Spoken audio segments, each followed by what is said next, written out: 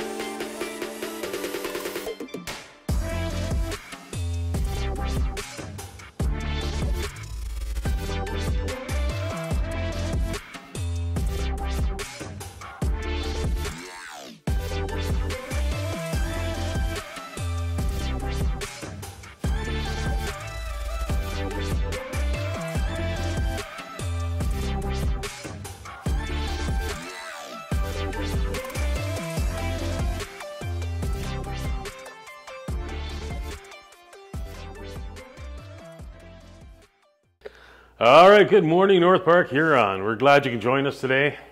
We're here to celebrate God and just come into His house and worship together. We have our in-house radio broadcaster here with bringing out his radio voice. But we are just so excited that you are here joining us. And we have probably not a new face, but maybe a new face for hosting. We brought Jeff into the red couch here, bright red couch.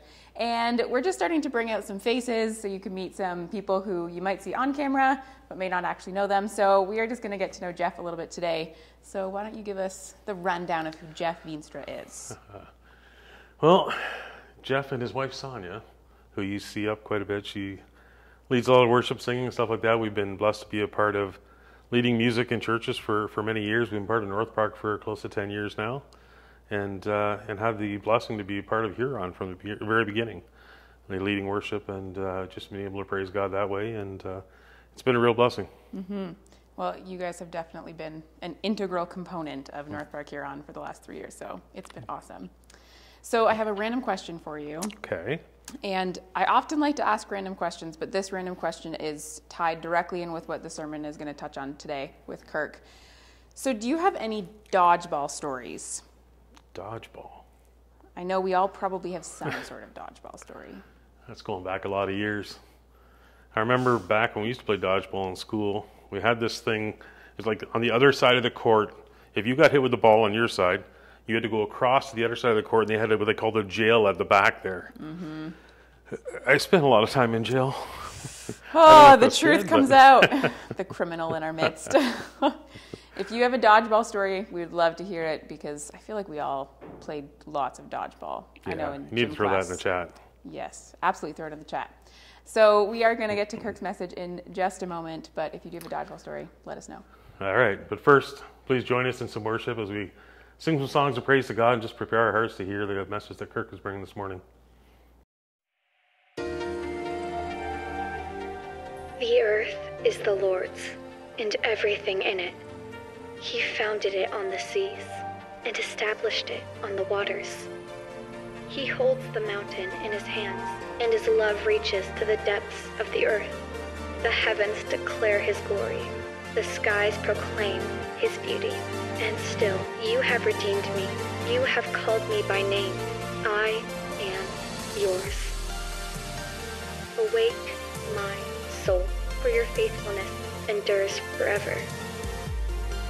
I will lift my eyes, for you are my help. I will lift my hands to praise you. I will lift my heart, for you are my salvation. I will lift my voice to proclaim all you have done. I will sing, I will dance, I will lift up a shout.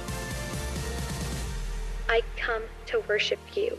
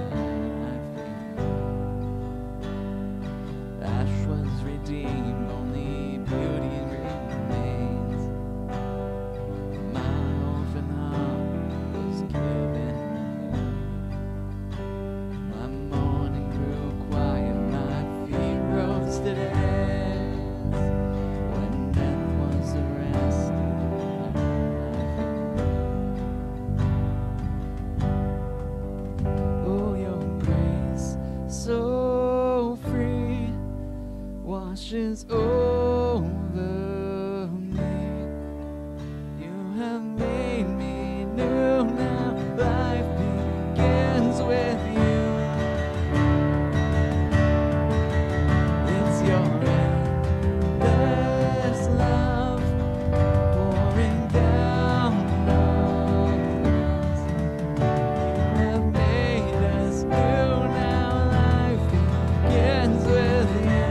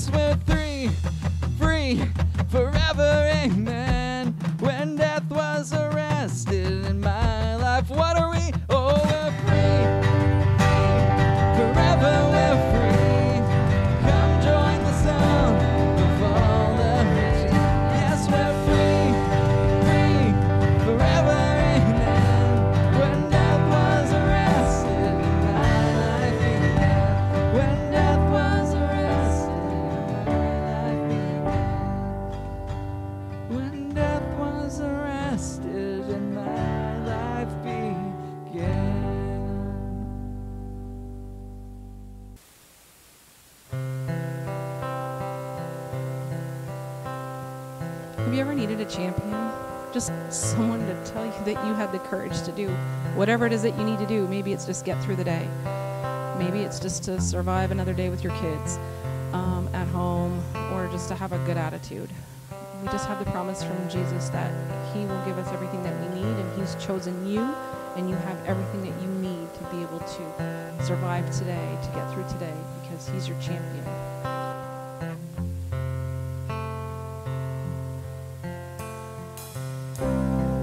I tried so hard to see it, took me so long to believe it. You choose someone like me to carry your victory. Perfection could never earn it. You give what we don't deserve, and you take the broken things and raise them to glory. You are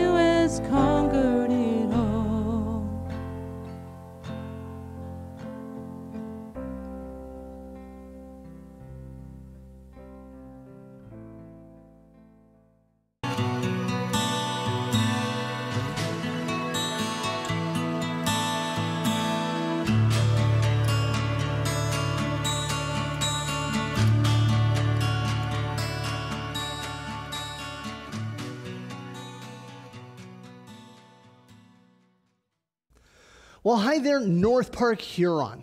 It's great to connect with you again. If we haven't connected before, my name is Kirk Ehrhat, and I'm actually pastor of our Stratford location, and it's a joy to be able to spend this time with you teaching in the Bible. If you haven't done this yet, I want to encourage you before we get started to like and subscribe to our YouTube channel. Right here at North Park Huron, there are some great information for you. It's a site I subscribe to, and there's a great content for you to grow in a faith journey with Jesus. So we want to encourage you to check out this channel and like and subscribe to it. Well, we're in a series that is called Foolproofing Your Life. Sometimes we make foolish decisions and they impact our life. So we want to learn, how do we foolproof our life? And by doing that, we're going to be studying the book of Proverbs. Well, I've spent many years of my life as a youth pastor. I love spending time with teenagers, right? There's this beautiful mix of curious and arrogant, of ridiculous and yet awesome, and they have this rapid nature of change that they experience as they move from childhood to adulthood that makes them, just to me, the most exciting people to be around. I love teenagers. Well, being a youth pastor, one of the things that marks that ministry are games, right? We play a ton of games because games and fun build community, and we all know that we remember community far more than we remember lessons. I remember early in my time, man, we used to play this game called the KGB Run, which tells you how old it is. And we used to drive around town in cars as leaders, chasing down students who were on foot, running around the whole city. We used to play this game called Earthball, where we would body check an 8-foot round ball that was filled with air, knocking it at each other, knocking students around violently, and often breaking collarbones. We actually would play hours and hours of Mission Impossible, running around in the dark at church or at camp, and complete with theme music going on all the way through it.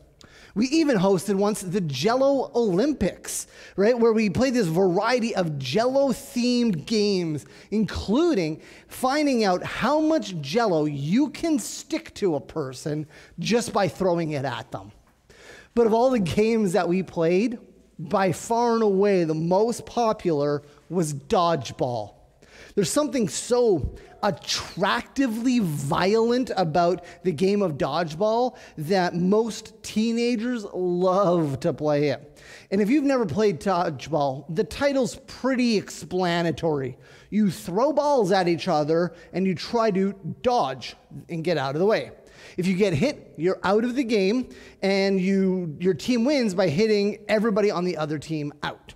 Students, especially junior high students, loved the opportunity to throw balls and hit each other. Not only because it's satisfying to beat somebody at a contest of one-on-one, but also because it was usually a chance to hurt them. As the youth pastor, I have to be truthful here. I got to admit it. I kind of like dodgeball too. Pastoring students is a tough job. You get paid to spend time with teenagers, yeah, but teenagers can be frustrating, unresponsive, and downright disrespectful at times. The very students you're trying to help navigate the challenges of adolescence are the same ones who climb up on top of the roof of the church while you're playing a game. I'm looking at you, Josh and Trevor. Well, the opportunity to legally hit a kid in the face with a ball is something the youth pastors love. It's like a balm to our soul, and it's a way to remind the kids that who is still in charge. See, dodgeball is a game that some students obsess with. Every week they go, we want to play dodgeball, we want to play dodgeball. Just like Danny Rojas from the brilliant TV show Ted Lasso, he might say, football is life. Well, so some of my students would say, dodgeball is life. And in a metaphorical sense, it is. See, dodgeball is about seeing the things that are coming at you, that want to attack you, that want to destroy you, and getting out of the way. So we duck and we juke and we jump and we bend ourselves all the way over to get out of the way of that which wants to take us out. And in life, there are situations, and dare I say, temptations, that may look like fun opportunities, but they are actually tools of our enemy designed to take us out. Hold on. Enemy? Who do I mean by an enemy? What enemy am I talking about? In 1 Peter chapter 5, verse 8, Peter writes this, "Be alert and of sober mind. Your enemy, the devil, prowls around like a roaring lion, looking for someone to devour." The devil. Like, really? The devil? We're going to go there? Yes. Yes. Kaiser Soze, right? A character from the movie The Usual Suspects, right? He said this. He said, "The greatest trick the devil ever pulled was convincing the world he didn't exist."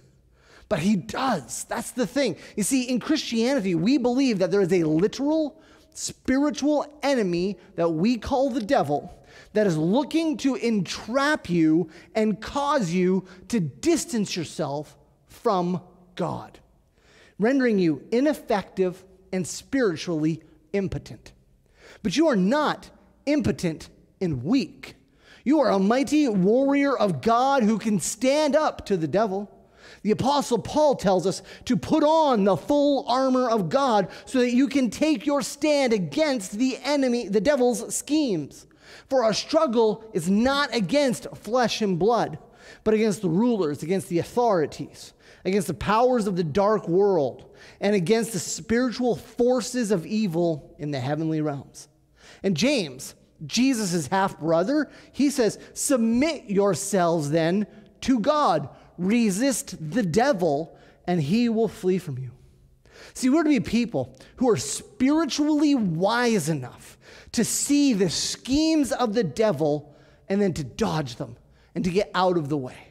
In other words, we need to be people who forsake sin, people who avoid temptation, and who pursue what is called holiness and intimacy with Jesus.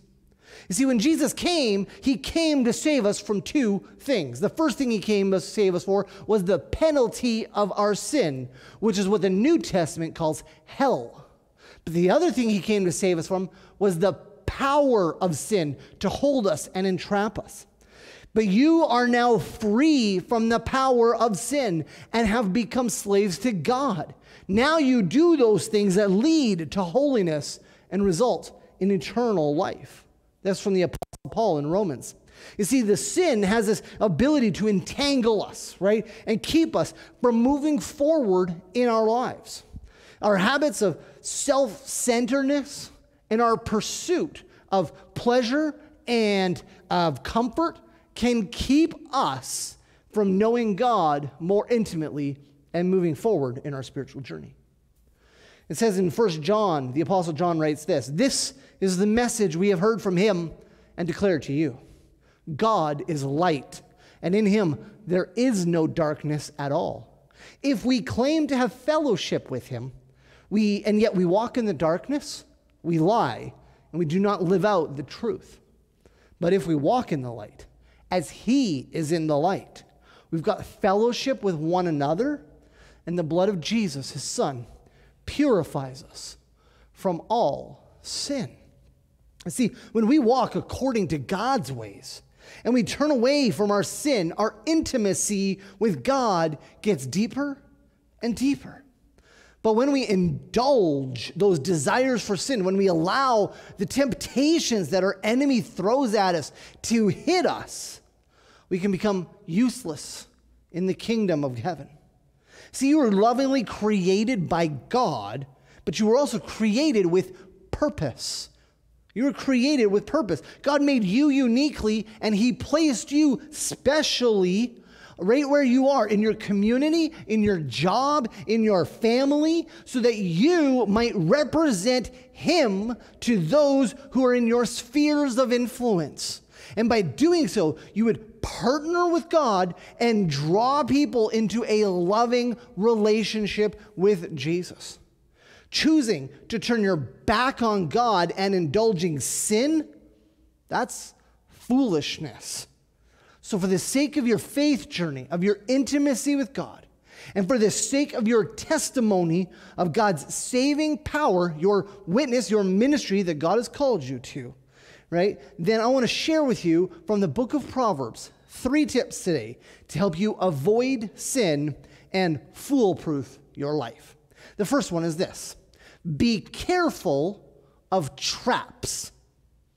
In my place, we live in an old farmhouse out in the country, 15 minutes north of the city of Stratford. And one day I'm sitting on the couch, right? I'm watching TV, doing my thing, and all of a sudden I hear this blood-curdling scream from the kitchen. And I bolted off the couch as fast as I could. I come around the corner to see what the problem is, and I see my wife wide-eyed with a look of fear in her face that I have never seen before. And I found out why. She found a mouse in the house.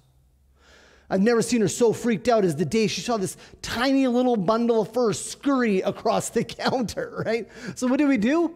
We put out traps for them. That's what you do with mice, right? And in order to entice the mice to come to the trap, we put a generous helping of Nutella on them. And it worked. We caught the mouse, and then my wife was able to sleep more securely. You see, in life, we have to be wary of traps. The mouse should have been wary and scared of the Nutella on the trap. We have to be careful of something that looks good, but in the end will destroy us. See, one of the temptations that we're warned about in the book of Proverbs is sexual sin. The voice of Proverbs, whoever that is, speaking to his son, warns him of the temptations offered by an adulterous woman. Her words sound like honey, and her speech is smoother than oil, he says. But in the end, she's bitter as gall, and she leads him to death. So the author of Proverbs gives this advice for dealing with temptation. In Proverbs 5:8, he says, "Keep to a path far from her. Do not go near the door of her house." What is he saying? He's saying, stay away. Avoid the spaces where the temptation is, right? Just avoid it. Stay away. Go around it, right? Don't go near the temptation. Avoid it. See, too many people try to get as close as they can to sin. As a youth pastor, we talk about sex with students a lot. And the question that often would come to me is, Pastor, how far is too far with my boyfriend or my girlfriend?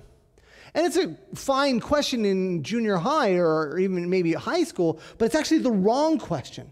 Because it's the wrong question because it actually asks, how far can I get from God's will and still get away with it? How far can I go against what God wants and do what I want and still be okay with him? That's what he's asking. But if we were to flip the script a little bit and do what Andy Stanley suggests in his book, Irresistible, and we would ask ourselves the question, what does love require of me in this situation? And it would guide us into ruthlessly avoiding the traps and snares that would lead us away from God, away from our devotion and our love for him, and towards self-centeredness. 19th century preacher Charles Spurgeon, when he was talking about temptation, said, well, what settings are you in when you fall? Avoid them. What props do you have that support your sin? Eliminate them. What people are you usually with? Avoid them. There are 2 equally damning lies Satan wants us to believe, Spurgeon says. One is just once won't hurt. That's a lie that Satan wants us to believe. Number 2, now that you've ruined your life with this sin, you're beyond God's use. You're done now forever. So you might as well keep on enjoy sinning. Learn to say no, Spurgeon says. It will be of more use to you than you being able to read Latin. Okay, we don't study Latin much anymore, but hopefully you get the gist. It's more important, it'd be more use of you to say no than to get a college degree. You'll actually do better if you learn to say no. Looking at things, people, and places in your life where you experience more temptation to sin and are making some changes in those areas will help you enjoy a deeper intimacy with God and free you from feelings of guilt and shame that giving in to temptation burdens us with. If pornography is an issue for you, don't be alone in a room with an internet access. Move the computer to the family room where other people are. If certain friends always seem to drag you into situations that you know you shouldn't be in, it's time to drop those friends and get with a better crowd. If debt is one of your issues and you got some problems with spending, maybe switch to cash and leave the credit card at home instead of your wallet where you're going to be tempted to use it. But these are just examples, right? You need to do a self-analysis, and you need to determine what things do you do that are not an expression of love towards God, and what things, people, or traps, or places, I should say, are traps. What things, people, or places are traps. When you figure those out, then you can work out what steps you need to take in order to keep a path far from that which tempts you. So the first thing is that you need to be careful of traps. The second thing is be content with what you have. Have you heard the phrase, the grass is always greener on the other side? You see, I read a story this week about a woman who kept looking over her fence to her neighbor's yard, and to her dissatisfaction, her neighbor's yard was always greener, lusher, more healthy. And so being on friendly terms with that neighbor, one day she goes over the fence, she goes around and looks at the yard. And when she gets there, it looks different than it did before. And when she looks back over the fence to her own yard looked greener, healthier, and far more rich. Well, the woman wrote into a columnist and asked why this was. The grass looks greener on the other side of the fence, the columnist says, because you're not close enough to see the dirt. You see, most of us think that other people's lives look better because we can't see the dirt that is there. We can't see the mess in their lives. We look at other people's homes and we're jealous of their perceived wealth. We look at other people's relationships and we wish we had what they have. We look at other people's jobs and desire to have their influence at work. But the problem is, we're not seeing the dirt. We're not seeing the mess that those things bring. We don't know if the person with the big house is actually happy. We can't see the fighting and the arguing in the couple's relationship that happens behind closed doors. We don't see the complaints, the conflicts, or the responsibilities that come with the greater influence that the person has to deal with. You see, we look at other people's lives like it's the Instagram story, the snapshot of them on vacation in paradise with no problems. But that's not reality. It's fantasy. And too many people, discontent with what they have, pursue that fantasy even if it leads them to sin. Pastor and author John Piper once said, "Sin gets its power by persuading me to believe that I will be more happy if I follow it. The power of all temptation is the prospect that it will make me happier." So how do we deal with this temptation to pursue things that we don't have in order to make us happy? By learning contentment.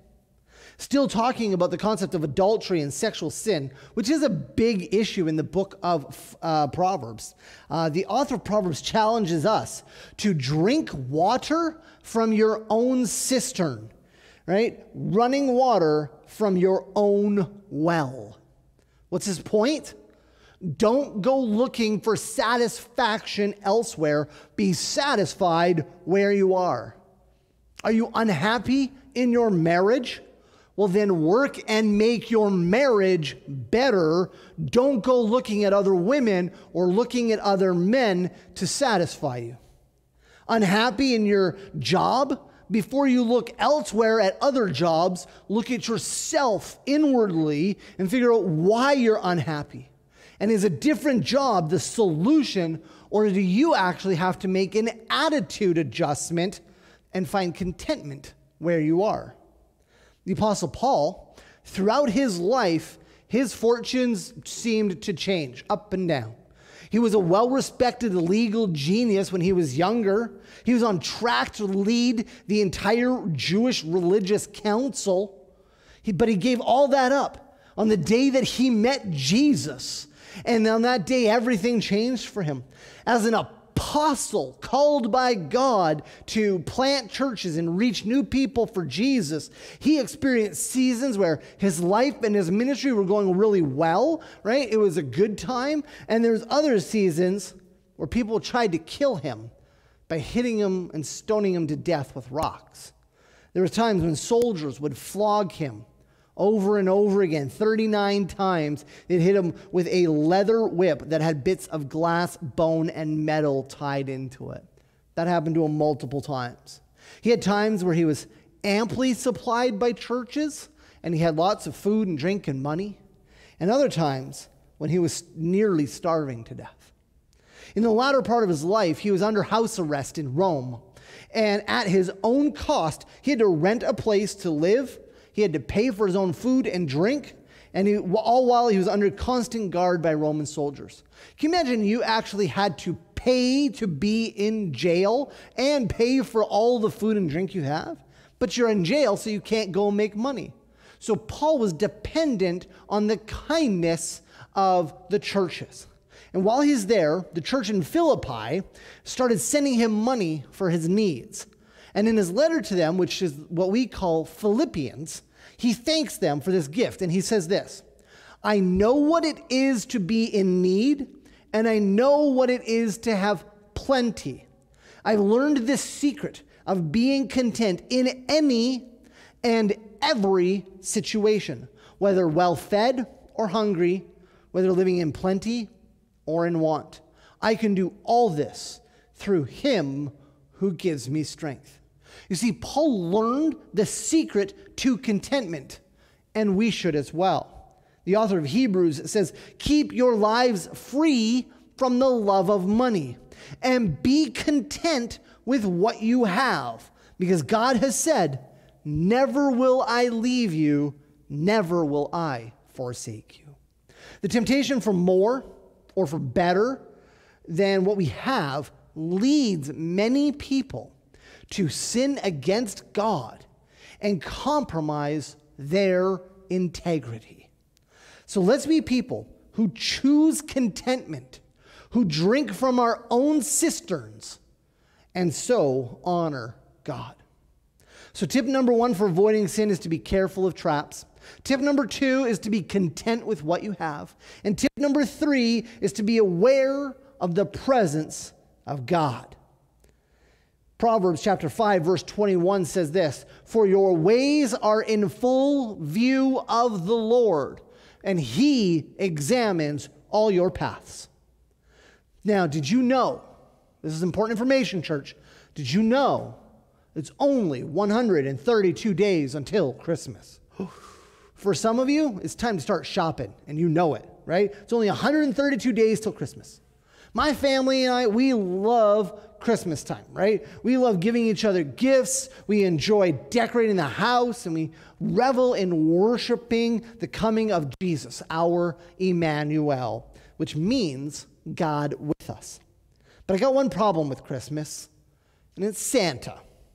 No, it's not the idea that there's a person or a creature who delivers gifts to children. It's not the part I have a problem with, although I've got some issue with some of the physics, but that's fine. It's the idea that Santa only gives gifts to good children. Like, who is he to determine what is right and wrong for every child in the world? And who determines who's been naughty or nice? And in particular, I also find the idea, and this is the part I want to hone in on, that he's always watching you to see if you're good or bad. I did find that really super creepy. Like, I wonder if some people think the same thing about God, though, right? I have to admit I've had those thoughts at times, right? The idea of God always watching me, because that feels really creepy. But when I think about it more, and I looked at what the Bible actually teaches around that, I realized that there's a difference between God and Santa, right? Because Santa is trying to judge me if I'm good enough to receive his toys that he's going to give me. But God loves me even though we both know I'm not good enough. He sent Jesus to die for me, for my sins, for my mistakes, for my problems, for my failures. He didn't send Jesus to die because of how good I am, but because of how good he is. I see that God is love, God is just, and that as a follower of Jesus, there is no condemnation for those of us in Christ Jesus. Jesus doesn't condemn me because he has saved me. God is watching, but he's not watching from a distance, like Santa watching from the North Pole, judging people if they're going to be good or bad. No, God is present with each of us all the time. We call the idea of it, the theology around it, called omnipresent. Psalm 139 says this, I can never escape from your spirit. I can never get away from your presence. If I go up to heaven, you are there. If I go down to the grave, you are there. If I ride the wings of the morning, if I dwell by the farthest oceans, even there your hand will guide me, and your strength will support me. I could ask the darkness to hide me, and the light around me to become night. But even in darkness, I cannot hide from you. To you, the night shines as bright as day. Darkness and light are the same to you. You see, God is with us all the time. Often when temptation comes for us, there's this voice in our head that says, it's okay, go ahead, no one will know. No one is watching. No one is here. But it's not true. The Lord knows because he's with you and he loves you. If we were to remember the presence of God in our everyday lives, when we're at work, when we're driving in the car, when we're riding our bike, when we're home alone, then we might be filled with the strength to overcome temptations. The Apostle Paul says, no temptation has overtaken you except what is common to mankind. And God is faithful. He will not let you be tempted beyond what you can bear. But when you are tempted, he will also provide a way out so that you can endure it. See, because God is with us, there's no temptation that's too powerful for us. Right? We can overcome all things because we're not alone in the battle. Right? We have this omnipresent King of Kings standing with us. We've got Jesus, who himself was tempted and yet overcame all of his temptations on our side, helping us. And when we forget that truth, it's easy to let the temptations that we face, whether they be lust or fear or apathy or busyness, to overtake us. But when we remember this truth, that God is with us, we can become infinitely powerful and overcome any temptation. For many people, the point of life is to do what feels good or what feels right. I believe this way of thinking leads to momentary pleasures, but spiritual death. I believe that the point of life is to walk in intimacy with God, to follow Jesus, to be led by the Holy Spirit. To do that, we need to see the temptation that our enemy, all the temptations that our enemy throws at us, and dodge them out of the way. After all, dodgeball is life. Would you pray with me? God, you are so good. You're so good to be with us in this world where we got temptations coming at us, where we got an enemy who's trying to take us down, but you are on our side. And with you on our side, we cannot lose. If you are for us, then who could be against us? Who can stand before you, the mighty God? No one. And you're on our side. You're on our team because you love us deeply. So Lord Jesus, would you give us a heart to want to obey you deeper? Would you give us a heart to want to walk in greater holiness and greater intimacy with you? Would you give us a wisdom to foolproof our life and move out of the way of the temptations that our enemy is going to throw at us? Would you help us, God, to be in all things giving you the glory and walking for you, living for you. God, you're good. We love you. We thank you. We pray you would continue to reveal your great love to us. In the precious name of Jesus. And all God's people said, amen and amen. So that now is our third week of foolproofing your life in the book of Proverbs. And Kirk really hit some key points this week talking about avoiding temptation, which is a pretty big topic. And so he had 3 points, which we're just going to recap really quickly. And the first one was, be careful of the snares or things that can trigger you. Be content with what you have, and be aware of the presence of God. If there's one of those 3 things that really captivated you or captured you or challenged you in any way, we'd love for you to put it in the chat, and Jeff and I are going to share which one stood out for us the most. So do you want to go first? Sure. Okay. I think one that really stands out for me is always being aware of the presence of God. I find a lot of times it's easy when you're going through your week, you get caught up in other things and not even thinking that God's around you, that God's not there. He's not always present because you're focused on doing your thing. Mm-hmm. And I think it's good to always be aware that God's, I won't say God's watching, but God's always present. Mm-hmm. He's always with you. And you're not doing things alone. You don't have to be doing things alone. It's trusting that God's going to be there for you, and He's not watching you to make sure that you're doing well. He's watching you to make sure that He can be there for you. Mm-hmm. And so we know that He loves us, that He's always present for us. And I think that's really important for us to recognize as we go through our weeks, because sometimes it gets so busy that we lose sight of that, and just trusting that He's always there and that He's always watching us and always looking out for us can be a real comfort.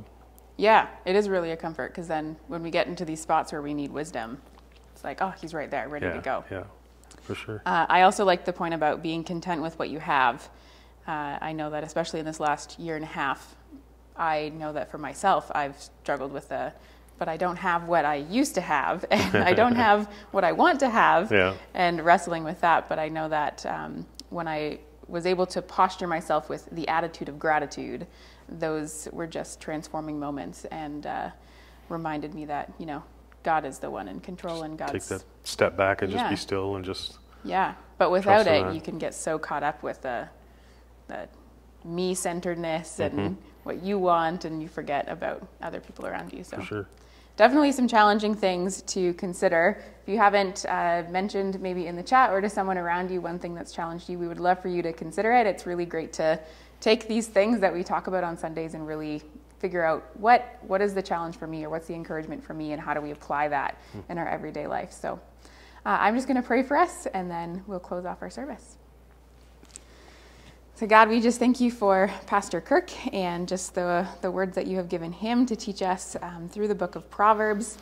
God, sometimes it's hard with wisdom and know what the wise thing is to do. And I just pray for anybody today who has to make a wise decision but is struggling to know what direction to take, or struggling to know what you want from them or of them or for them to do. May you just make your presence known to them and make it clear where you would like them to go, or what you'd like them to do, or what kind of maybe attitudes or perspectives that you want to change. And for anybody facing any sort of temptation, God, may that just become an awareness so that we can move in the opposite direction, God, so that we can be more in line with who you are. So we just commit all of our community to you and just thank you for how you are working and moving in all of our lives. Amen. Amen. Well, I think that wraps up our regular service.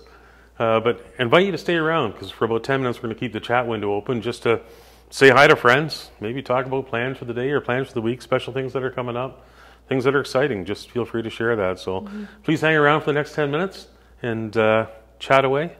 And I hope everybody has a blessed week, and we'll see you next week.